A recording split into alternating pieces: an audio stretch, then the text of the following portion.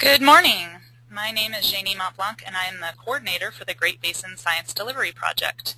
Welcome to our webinar, Do Wyoming Big Sagebrush Communities Respond Similarly to Fuel Reduction Treatments Across the Northern Great Basin? Patterns of native and exotic understory growth during the first 3 years following prescribed fire, mechanical, tebuthiuron, and imazipic treatments, presented by Dr. Jean Schupp from Utah State University. Before I introduce our speaker, I want to let you know that you may ask questions at any time during this webinar by typing them into the questions pane of your control panel at the top right of your screen. My responses will say they are from the Wildland Fire Lessons Learned Center, but they're really from me. I will field questions for Dr. Schupp after the presentation. If you prefer to voice your questions to Dr. Schupp, please type me a request to unmute your microphone or telephone, and I will do so after the presentation. And I know that there are a couple of groups listening as well, and if you have people in your group that will want to voice their question directly, it would be a great experiment for us to unmute your microphones and see if that works. So if anyone's brave enough, feel free and give it a try. Now I would like to introduce our presenter. Jean Schupp is a plant ecologist at Utah State University. Dr. Schupp's primary research focus is the critical seed and seedling stages of plant establishment, or more precisely the ecology of seed production and dispersal, seed survival and germination, and seedling survival and growth. The goal is to contribute to the development of an understanding of plant population and ultimately community dynamics by understanding processes controlling quantitative and spatial patterns of plant recruitment. Welcome, Jean, and thanks for being here today. Thank you.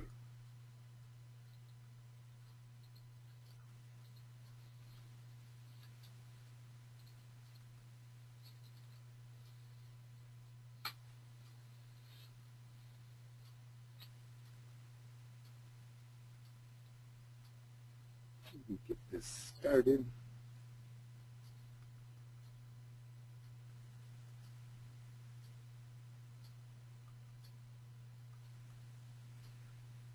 Okay, I'd just like to clarify a few things at the beginning.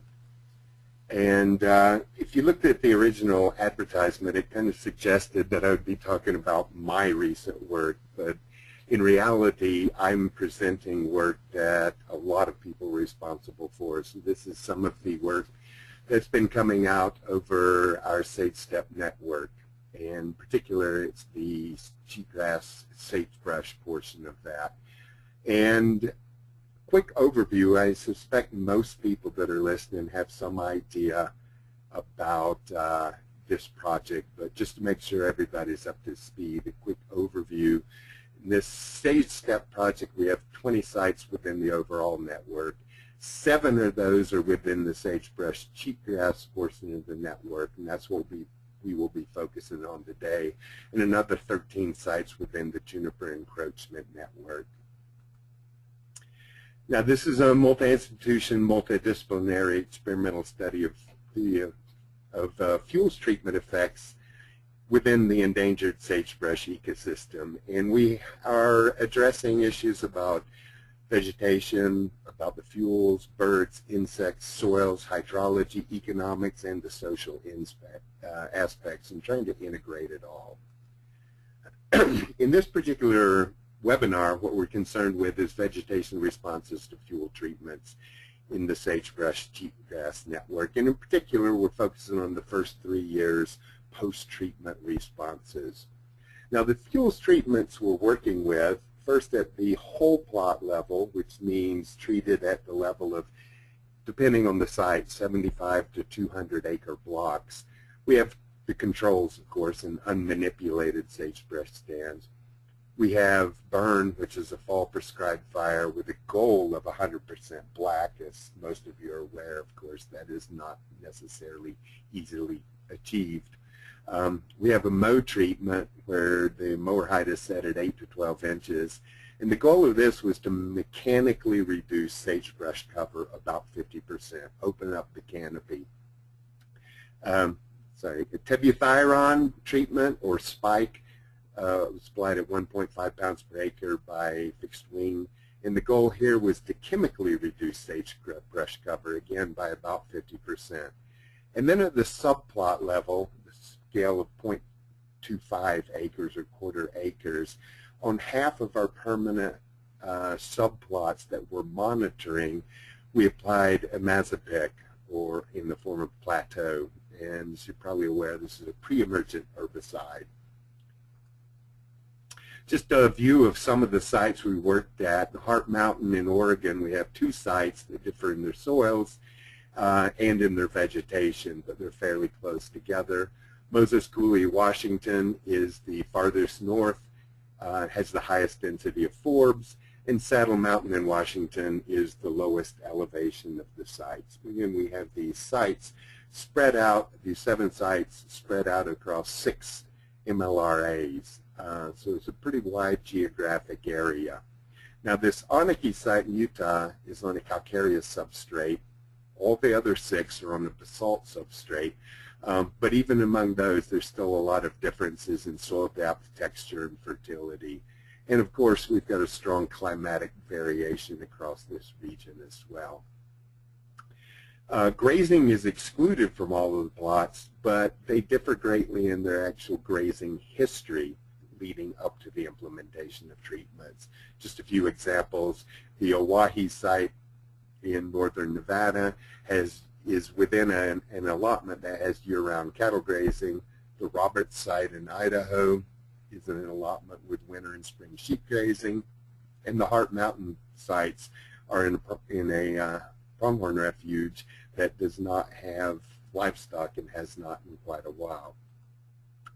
Across this network, we have some species that are very widespread that we consistently find. Now, I'll explain a few things. The relative frequency of the site is simply the percent of the subplots that we monitor that have the species present. So it's not a measure of abundance. And then indicator values, the smaller the value, the lower the value, means it is more representative across sites and subplots. Okay, so it's very widespread and therefore is not a good indicator of that particular site. Now, since we're focusing on Wyoming big sagebrush, it is kind of comforting to see that it is very frequent. It's found in every plot at every site, every subplot, sorry, at every site. We have some other species that show very broad distributions as well. Squirrel tail is very frequent in all but 2 of our plots in Washington. Okay, and Sandberg's bluegrass, for example, is very frequent in all but 2 plots where it's moderately frequent. Okay, so we have this common thread of species running through the network. But we also have some species that are much more localized and found, or at least are frequent only in particular areas. Needle and threadgrass is only in Moses Coulee in Washington and the Roberts site in Idaho, for example. Atropex invertifolia, or shad scale, is only found in the Oniki site in Utah. Okay, so we have a lot of things that are in common, but we have unique vegetation characteristics as well.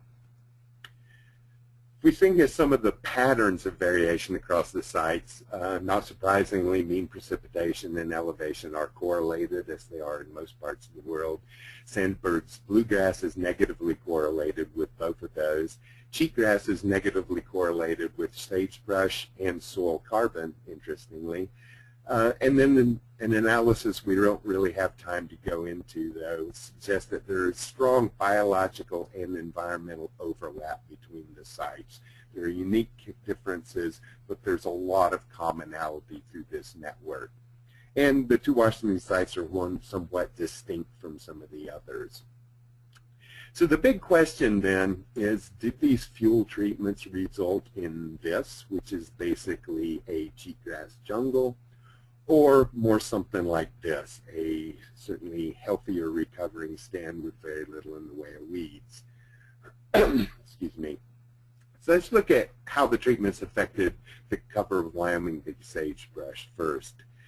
First thing to notice is the green and the red. The burn and the mow treatments had significantly less cover after the treatments. than other treatments in all post-treatment years. Just back up a little. 0 is pre-treatment data, so this is before there was any treatment implicated in any of the sites. And then we have 1 year post-treatment, 2 years post-treatment, and 3-year post-treatment of all of these sites. So you end up with very similar cover with burn and with mow, but they do it different ways. The mowing is killing a lot fewer sagebrush. It's just reducing the canopy volume of the individual sagebrush.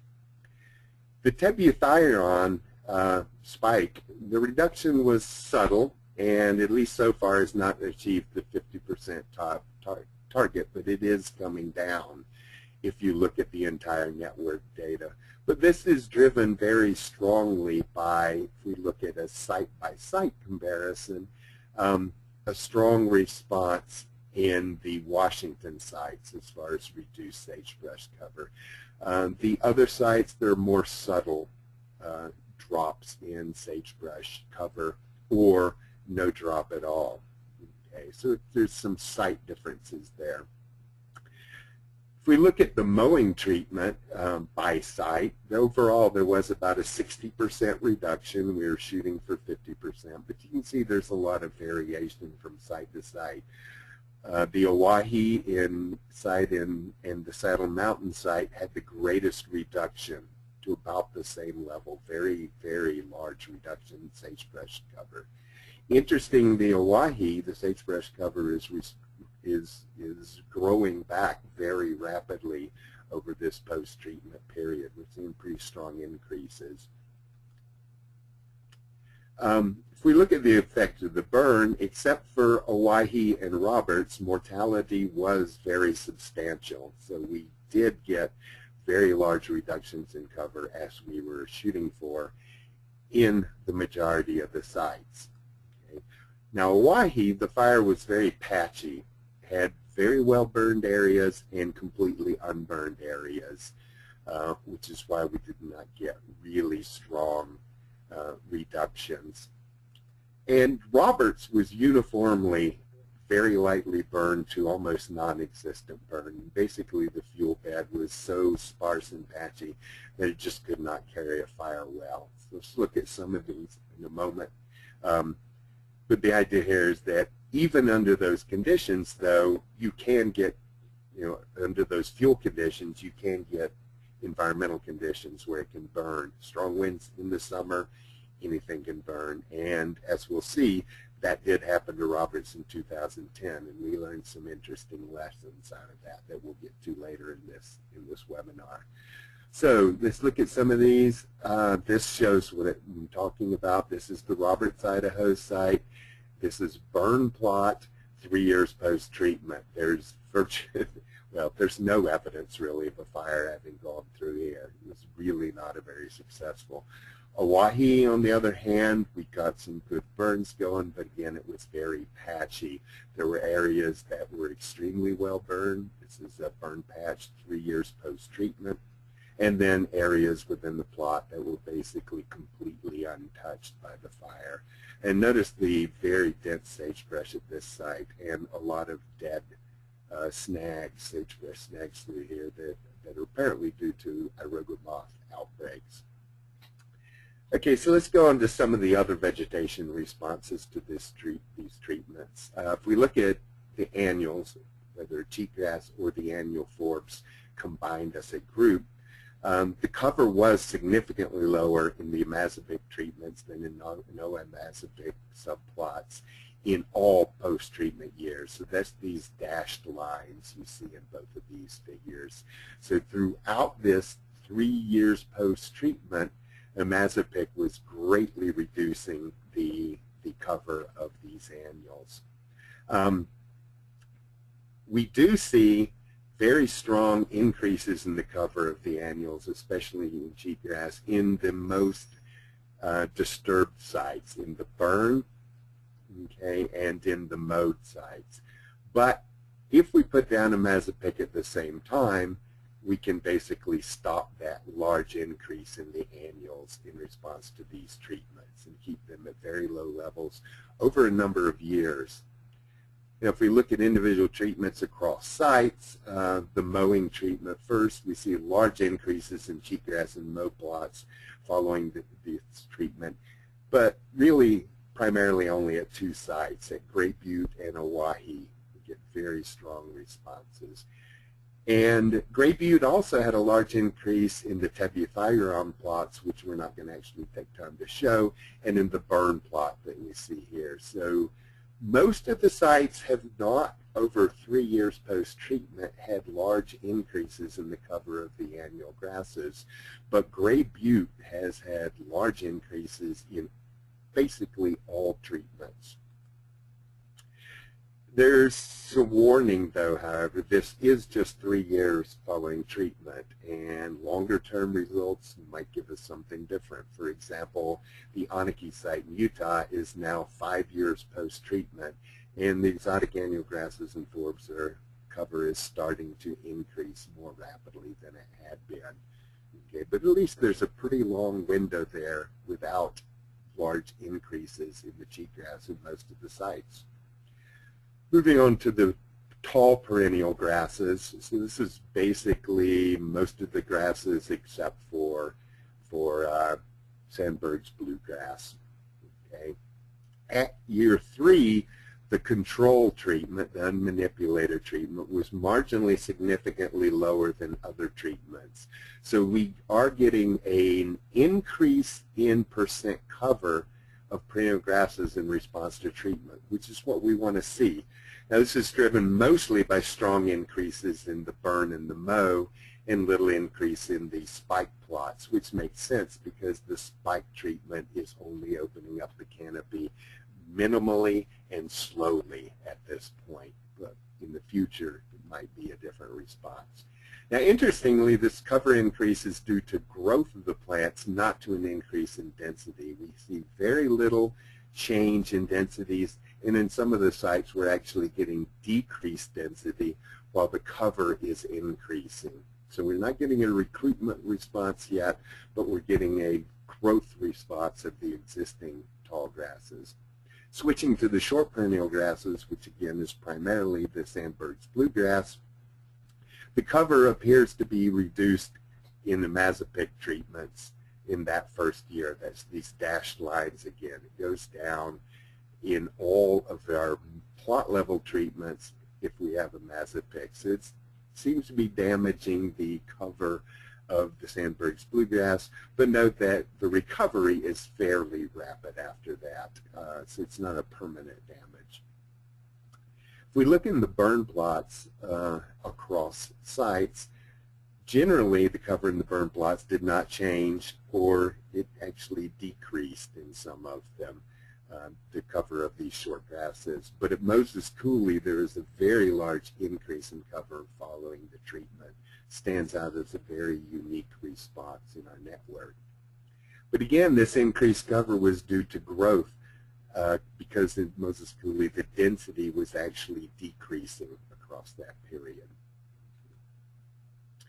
Perennial forbs. There's not a whole lot of response we can talk about here.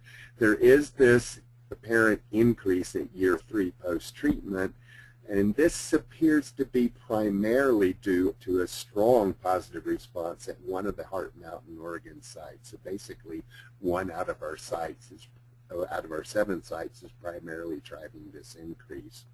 And importantly, there's no apparent imazipic impact. Now let's look at some of the things we can find from some unplanned manipulation, some surprising, yeah, we'll just leave it at that. Some surprises that mess up your experimental design, but can actually give you some pretty interesting insight.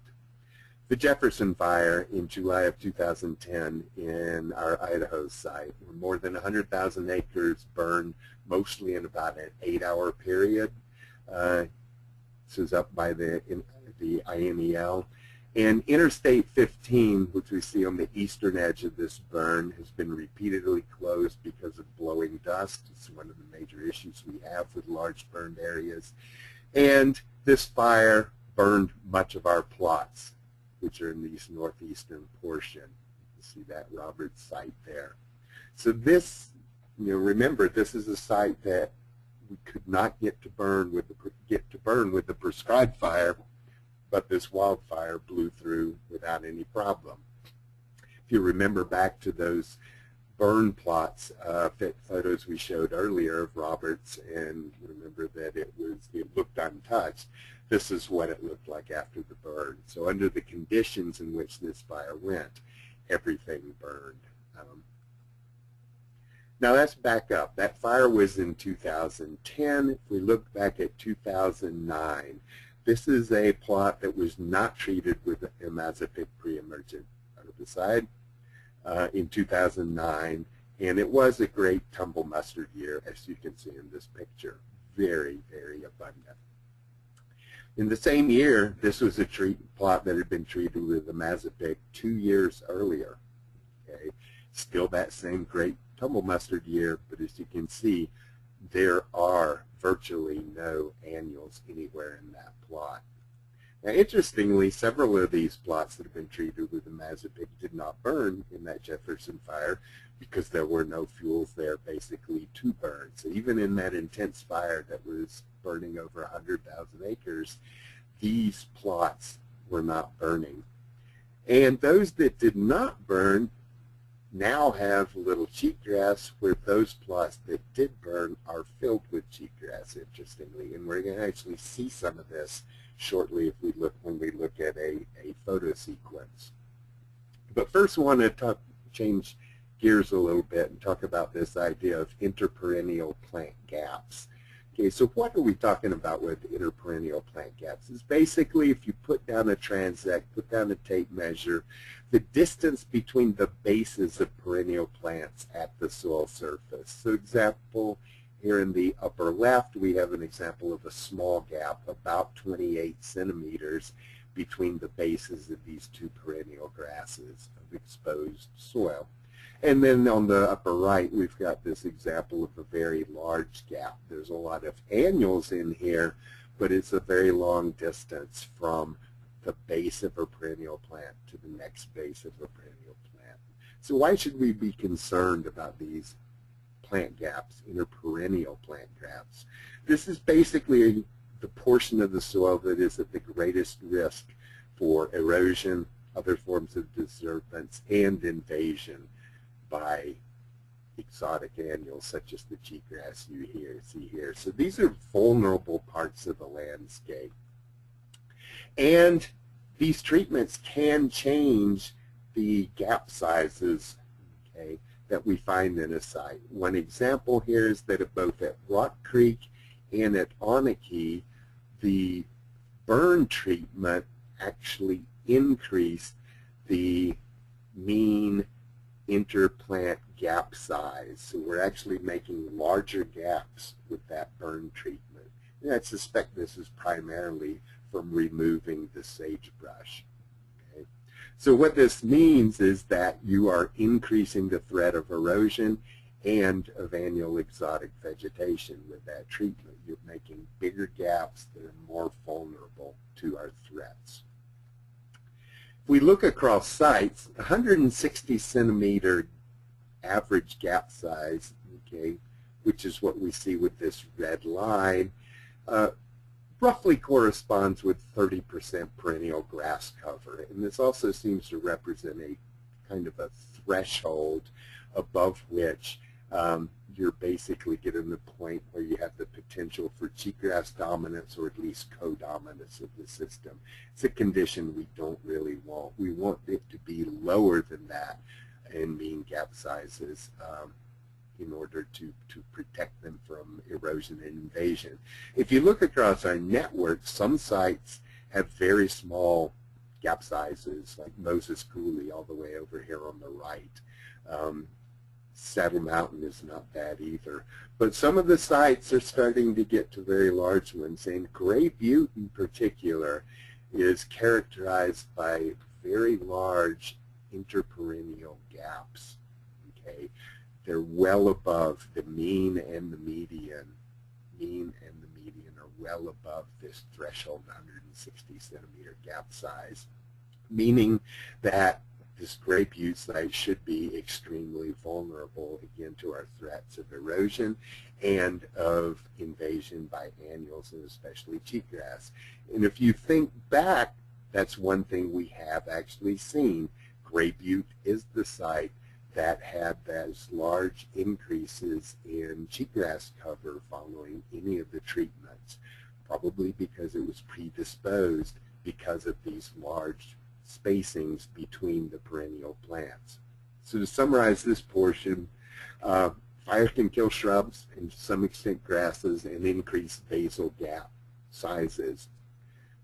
We have some evidence that plateau can temporarily decrease perennial plant cover and potentially increase basal gaps, at least by a little bit. Interperennial plant gaps are strongly related to cheatgrass dominance. Okay, we have strong evidence of that. Now, the implications of this is management might consider maintaining the smallest gaps possible, focus not just on cover, but a distribution of plants that reduces the distances between the perennial plants we have in the system, basically reduces the size of those vulnerable areas and therefore reduces their vulnerability. And that monitoring gaps between perennials is fairly easy to do by putting out a tape measure along the ground, and it may provide a fast early warning indicator of invasion potential of the site before it's treated. Okay, more work needs to be done on that for sure. Now, Roberts, let's look at that photo sequence that I talked about. Now, 2007 is pre-treatment. Okay, so these are burn plots. As we go through this sequence, on the left, we're going to have subplots that were not treated with plateau. On the right, we're going to have plots that were treated with plateau. But again, this first figure is pre-treatment, so nothing is on the ground, and you can't tell a huge difference between them. And then just to reiterate once more, these are burn plots, but you can't really tell it because the burn was so unsuccessful. But what you can see if you start looking closely here is that in 2008, 1 year after the treatment, here on the left with no plateau, there is cheatgrass scattered all through this picture. It's not really big and dense, but it is all through the system. You really don't see that on the right with the plateau. 2009, the same thing. There are annuals scattered through this sagebrush system. You don't really see those on the right. 2010, the same. And then, wham, the next day, the fire came through. Okay, it was lucky sampling. You look at 2011, a year after that Jefferson fire, and look at the difference we were talking about. Where there had not been plateau and where it burned in the Jefferson fire is now extremely thick with cheatgrass. Where that plateau had been put down 3 years prior to the burn, 4 years prior to this sampling in this photo, it did not burn because there was not enough fuel there, and right now there's not any cheatgrass in there either. So the conclusions overall of what we're talking about up to this point is that the treatments that we've applied are resulting in increased perennial grass cover after 2+ years. This is one thing we wanted to do, increase the vigor and the cover of those perennial grasses. But we have to keep in mind that recruitment is very slow, and that shouldn't be surprising in these semi-arid systems. It's probably very episodic that we get new individuals established. Interestingly, though, the sagebrush is regrowing and recruiting fairly steadily at most of the sites. So the sagebrush is coming back. It's our perennial grasses that are slower coming back in numbers, okay, but again, they're doing fine in cover. Cheatgrass and annual forb cover do increase following treatment if we're not putting down imazipic at the same time, but if we do use imazipic, control of these annuals is achieved for 2 or 3 or even more years. We've been pleasantly surprised at how long-term the effects have been. Imazipic does impact native perennial grasses during the first year post-treatment. Really, it's just affecting those shorter grasses, the POA. Okay, but there seems to be fairly good recovery after that first year reduction. And then, keeping this fairly brief, we want to make sure we acknowledge the critical people that we couldn't have done this study without and can continue to do this ongoing study. Joint Fire Science Program, the Bureau of Land Management, U.S. Fish and Wildlife Service, Nature Conservancy, U.S. Geological Survey, National Interagency Fire Center. A lot of people have been very, very involved in helping us get with site location and with applying the treatments and with allowing us to conduct these studies on their sites over the long term. And for any more information on what we've talked about today, and hopefully we're going to have a discussion now, I've left plenty of time for questions. But any more information on what we've talked about today or these projects in general, please go to the SageStep site, sagestep.org, and the Great Basin Science Delivery Project website, of course, also has lots of good information, including this webinar will be archived there in a very short time. So I'm very happy to open up for any questions at this point. All right, thank you so much, Gene. I'll now field questions for Gene, so please type your questions or unmute requests into the question box, and I will do my best to pronounce your name correctly. And while I'm waiting for the first questions to come through, thank you so much, Gene, for giving our website a plug. And I just want to let everyone know that we've been in the process of converting our website, so I have not done a very good job of keeping our site updated since the holidays. So I'm very sorry about that. And but this webinar will definitely be posted either later on today or tomorrow, and it will also be immediately available on the GoToWebinar site, and the webinar system will send you a link. Okay, the first question has come through from Dustin Kavitz. I'm working on a post-wildfire treatment on cheatgrass. What slopes should or shouldn't I consider? What slopes? Mm-hmm. We certainly have some evidence, actually a lot of the work done with Dave Pike's group out of Oregon, that the more difficult problems you're going to have are, not surprisingly, with those south-facing slopes. The more stressful conditions are going to be much more of a challenge, both getting the perennials established and dealing with the cheatgrass. But I don't have a general good rule of thumb for you to use. All I can say is the cheatgrass is a huge challenge in these systems, no matter where you are. The Wyoming big sagebrush systems it's a challenge. Okay, thanks. The next question is from Stephen Beekadem, and he asks, how was imazipic applied and at what rate? The rate was at, I believe it was 6 ounces per acre. It was on the slide of treatments that I went through fairly quickly, but again, this entire webinar is going to be available to look at your leisure. I'm pretty sure it's 6 ounces per acre, and it was applied with a boom sprayer on ATV because we were doing this at the level of our quarter-acre subplots.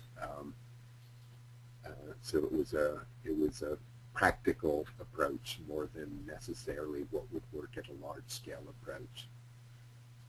Okay, thanks. John Copeland asks, were application rates of imazipic uniform, or did they vary by site?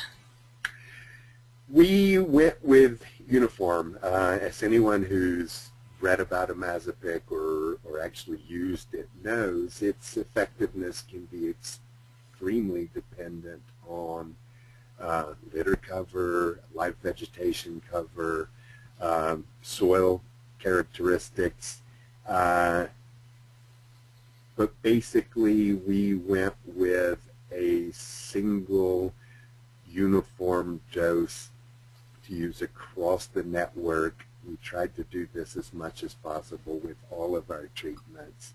But we picked a dose based on literature that suggested it would be fairly effective under most conditions, and the results certainly hold that up across the network, even though we had differences in a lot of the things that can influence the effectiveness of imazipic.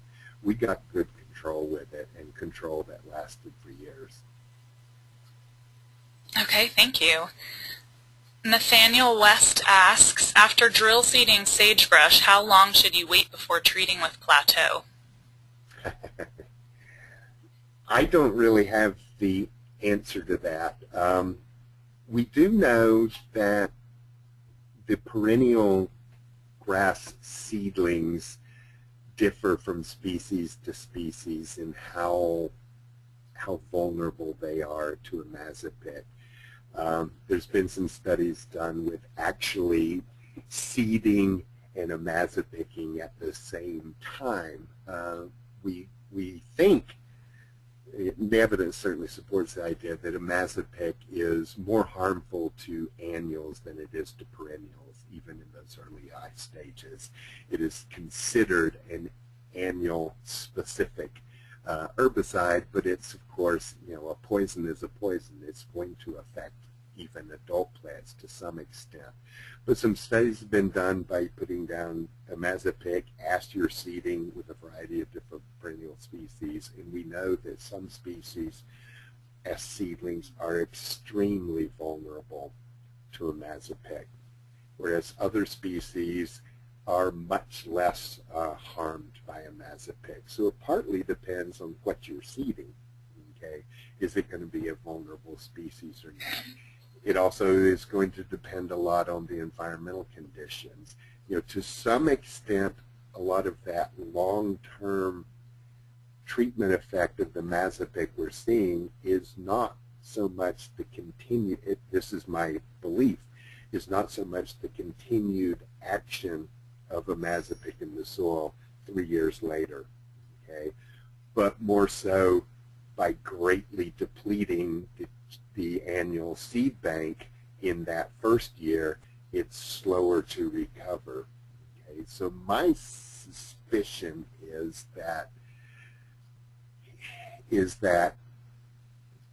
depending on the species you're planting, and I don't have a list of all the vulnerabilities, depending on the species you're planting, I think you could probably apply imazipic the next year or at least 2 years after without a lot of harm. But nobody has really looked at that in detail yet, I have to tell you. Okay, thanks so much, and sorry for the pounding upstairs above me. Okay, the next question is from Rosemary Pendleton. Jean, for those of us, maybe just me, that are not as familiar with the chemical treatments, is plateau, the imazipic, etc.? Sorry, I did probably go back and forth. Plateau is a brand name of imazipic, which is basically the generic chemical name.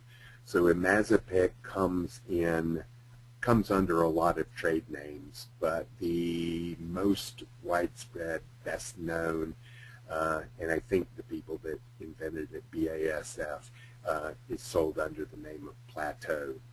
Okay, and then the same for the tebuthiuron is the chemical, more of a generic name for the herbicide, and the best known example of it that's very widely used is Spike, which is a trade name, and that is just as the imazipic is especially harmful to annuals. The spike is basically especially harmful to woody plants, so it's used for shrub thinning or shrub elimination if you put down enough of it, without having huge effects on the herbaceous component. At least it's thought not to have huge effects on herbaceous. Thank you. Okay, the next question, I'm going to try to say your name right. Tennille Leonard asks, have you done any treatments that combine imazipic and seeding? If so, what type of results were you seeing with perennial establishment? In this network, we have not, but in another study I'm involved with out at Golden Spike National Historic Site, where we have a difficult environment, a difficult situation, with a fairly healthy sagebrush overstory, but virtually no perennials in the understory at all. It's really depleted, and it's an annual understory. And to make it more resilient to fire, we're trying to help them get perennial grasses back into the understory, an understory that's dominated by cheatgrass. So we tried some trials where we both seeded without imazipic and seeded with imazipic, and we definitely got fairly good emergence of our perennial grasses with the imazipic, but unfortunately, given the challenges of this site, in a year that went from cool and wet to very hot and dry overnight, at the peak of a grasshopper outbreak, nothing actually survived through the first growing season. So we can't really say anything more than we had emergence of perennials, even in the face of imazipic. Yeah, that doesn't necessarily mean they're going to make it in the face of imazipic. More work needs to be done on that for sure. I think that this imazipic is showing great promises as a tool, but it's a tool we need to use very carefully. I will tell you there is some evidence already that some of these annual weeds in some populations, some sites, are evolving resistance to imazipic. So it's a tool that can be helpful, but we can't just start dumping it out everywhere every year, or it's not going to be a useful tool in the future.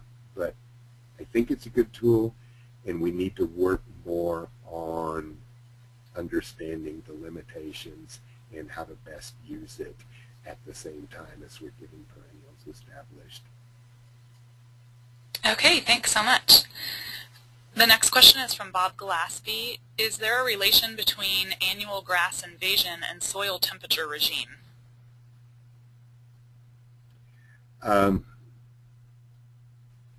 Well, I would say perhaps. It's not something I've thought about a lot, but we certainly do know that if you go along elevational gradients, if you go from the lower, drier, hotter Wyoming big sagebrush up into the higher, cooler mountain big sagebrush zones, you have progressively less and less of a problem with cheatgrass domination of sites. I'm not sure if that completely answers your question or not. You know, when I came to Utah about 20 years ago, everybody was telling me that cheatgrass was never going to be a problem in less than 14-inch precip zones. It just couldn't do it in those really dry areas, and now it's one of the major weeds at the Nevada test site, which is way less than 14-inch precip zone. So it's definitely a very major threat in these lower, hotter environments, and definitely if you get up into the higher elevation, cooler elevations, it's less of a problem. Thank you. Just before I ask the next question, Jean, I don't know if you're bumping your mouse, but it's kind of like moving all over the page. I just thought I should let you know. Okay. Okay, so the next question is from Ryan Shane. Was there any seeding trials associated with this research project? No. No. This particular network was designed basically to see, one thing I didn't mention, some of the variability we have in this is all of our plots were selected so that they actually have a range of conditions. In the woodland network, it's a range in tree canopy cover, okay, from what what Robin and others call phase 1 to phase 2 to phase 3 conditions. And then in the cheatgrass sagebrush network, we ensured we had a range in perennial grass cover. So what we wanted to see was, if these treatments are applied, how does the existing system respond to these treatments? And are there particular positions on these gradients of tree cover or perennial grass cover where we can reliably predict that it will improve in condition versus predict that if we don't seed, it will deteriorate in condition. So we intentionally did not put any seed down onto any of these treatments. We just wanted to see the response of these plots depending on the condition of the microplot or the subplot level monitoring. I hope that makes sense. Okay, thanks. Linda Kerr asks, was there any correlation between native perennial species composition and appearance and or persistence of cheatgrass following treatment? We haven't looked into that level yet. It's actually something that's on the plate. There are ideas out there about a diverse stand is going to be better able to keep weeds out than a less diverse stand, because we might be using more of the available resources by having a variety of rooting strategies, rooting depths, resource uses, and things like that. We can basically take away more of the available resources. There are also some interesting ideas about whether a diverse vegetation reduces the diversity of weeds that are able to get in there, or if we simply have, with diverse vegetation, environmental conditions that are favorable for a lot of species, and where we find diverse native, we also find a high diversity of the exotic invasives. Okay, so we're going to start teasing that stuff out, but at this point we have not looked at any of these diversity issues and the link between diversity and weeds.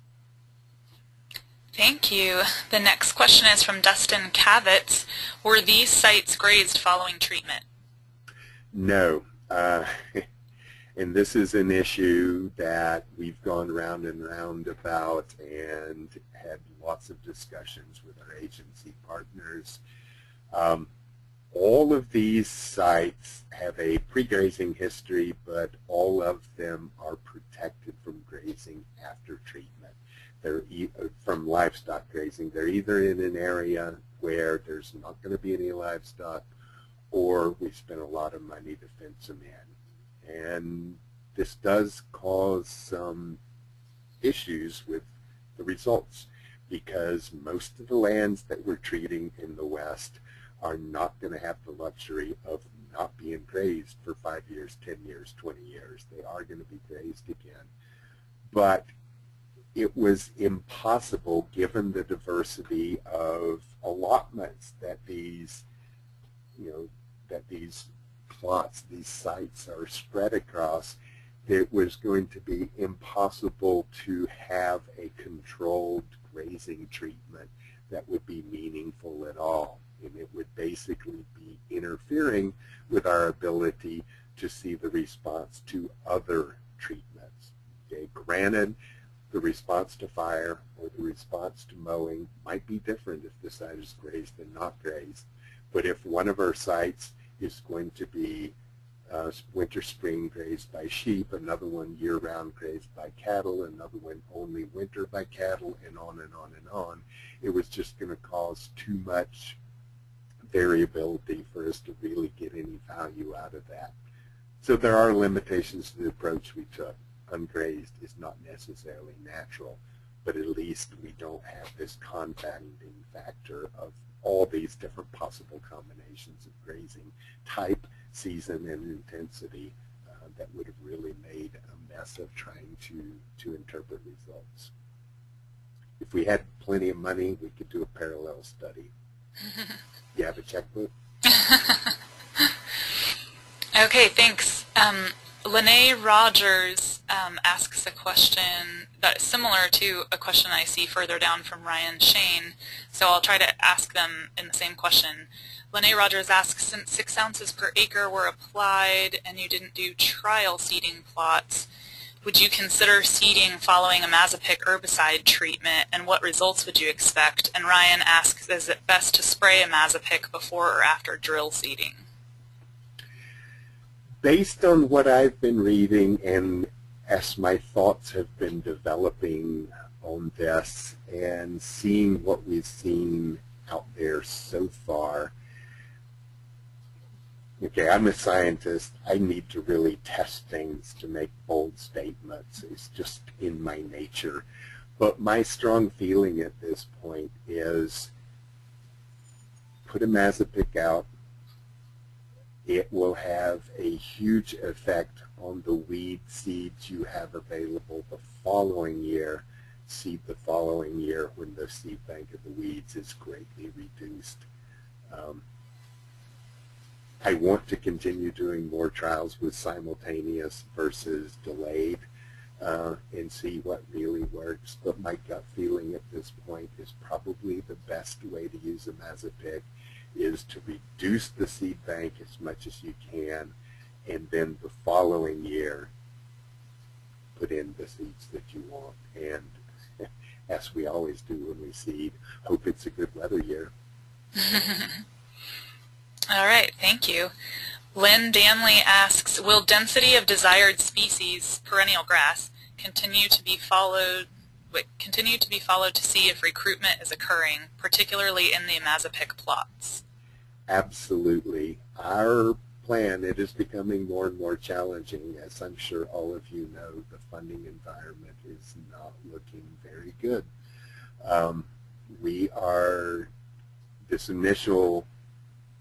This initial study was a 5-year study. We spread it out, the money out over 6 years because of the delay in getting the money and getting started.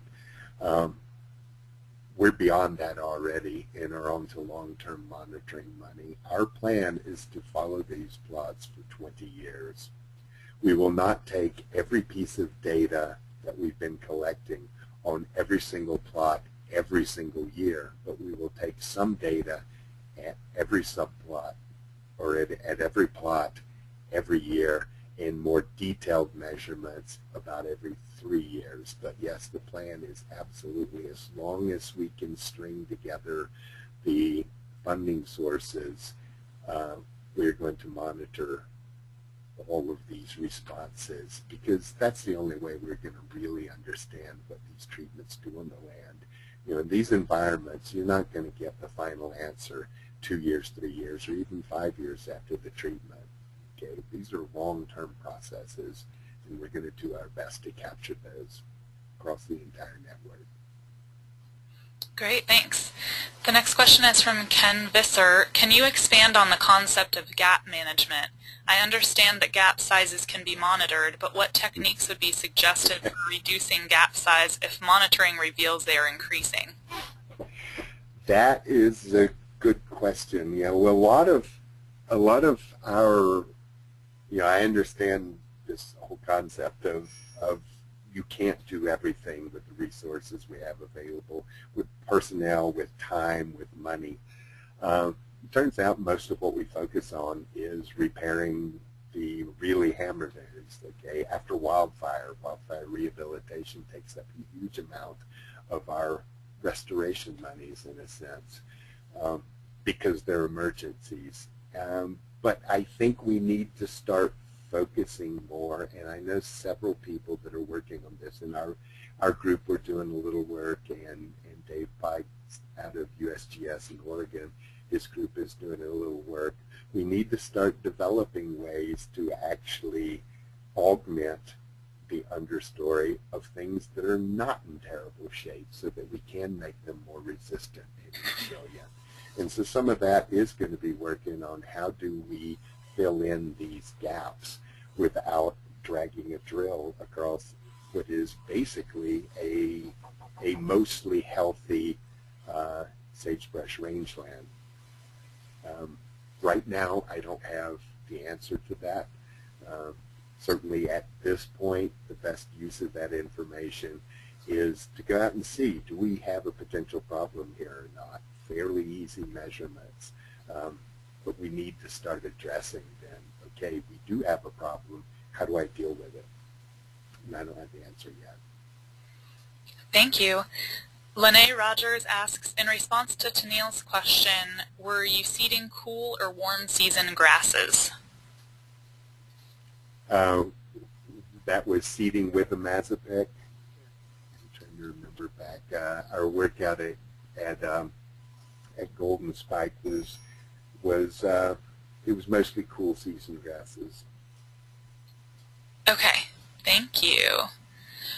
Jean Chambers asks, there likely is a fairly strong relationship between annual grass invasion and hydrothermal regimes. At higher elevations, upper PJ zone, cheatgrass growth and reproduction is limited, although seed germination can occur. That sounds more like a comment correcting me than a question. It does. Thanks, Jean. Okay. Brad Jessup asks, why include woody species in the gap analysis when it's the perennial herbaceous component that contributes most to resiliency? The woody vegetation does still contribute to breaking up those gaps. Obviously, if we're thinking about resiliency in response to a fire, okay, those perennial grasses are going to be more resilient than the shrubs. And we saw some of that data in how the burn increased the gap sizes, okay? But as far as looking at a site, and is this vulnerable now to invasion? Is this vulnerable now to erosion? Okay, those woody plants breaking up those larger gaps are still very important. Okay, I think what you're thinking about, and this is important, okay, if you're thinking about the resiliency of the system to a burn, for example, to a wildfire, okay, you might indeed even want to keep track of the gaps between perennial grasses as well as the overall gap distribution. They're going to tell you different things. The gap between the perennial grasses might be a better measure. I haven't thought about this before, but might be a better measure of what we're going to have if this site burns, as opposed to what we have now, which is important now. Great, thanks. Okay, we have 3 more questions. Jennifer Walker asks, do you have recommendations for when to reapply imazipic to previously treated areas? I personally would not want to go down the route of continuing to apply it in the same site. My hope that imazipic becomes a tool for helping to get a site established, okay? But if you just keep putting it on every 3 years, every 4 years to keep those weeds down, annual weeds can evolve very rapidly with an annual life cycle and a strong selection pressure, which imazipic is. It's killing a very large proportion of the population. So a rapid life cycle combined with a strong selection pressure can evolve resistance very rapidly within years. And so my advice would not to be to keep reapplying to a site, but to use it as a tool to help get it in better condition or help get a really bad site established to begin with, and then work with other means rather than to continue to apply the imazipic. My personal opinion. Interesting, thank you. All right, Ryan Felkins asks, was the amount of precipitation at each site recorded? Yes, we have weather stations at the sites. That data is not presented here, of course, but we are monitoring precipitation, soil temperature, soil moisture at various depths, and the moisture is actually associated with different microsites as well. Tall grasses, open interspaces, things like that. So we are keeping track of all that data. Great, thanks. The last question is from, okay, I'm going to try to say your name right, Pat Hnilika. And the comment in question is, thanks for a great presentation. You mentioned that soil carbon is negatively correlated with cheatgrass. Is that because higher amounts of carbon ties up soil nitrogen, making nitrogen less available to annuals like cheatgrass? It can come from that direction, but there are several studies that actually suggest that with a lot of cheatgrass in the system, it actually increases the depletion of soil carbon. Okay, I'm not going to say at this point we have all the answers because there's not been a lot of work on that, but at least 2 studies have suggested strongly that cheatgrass occupation actually increases the loss of carbon from the soil. Okay, but a lot of things can be involved. As you mentioned, yeah, higher carbon could immobilize nitrogen, which we expect to disproportionately harm annuals. Okay, thank you so much. Well, that was the last question. I want to let everyone know that the recording of this webinar will be immediately sent to you tomorrow via the GoToWebinar system, or I meant to say automatically sent to you via the GoToWebinar system. And then I will also post this on our website, and that should be up within this week. If you have any more questions, you're welcome to email me at any time. I can forward your questions to Jean, and we'll try to get those answered. Sounds good. Great. All right. Well, thank you very much, Jean, for your presentation, and thanks, everyone, for joining. My pleasure. And yes, thanks for joining. All right. Well, have a great day.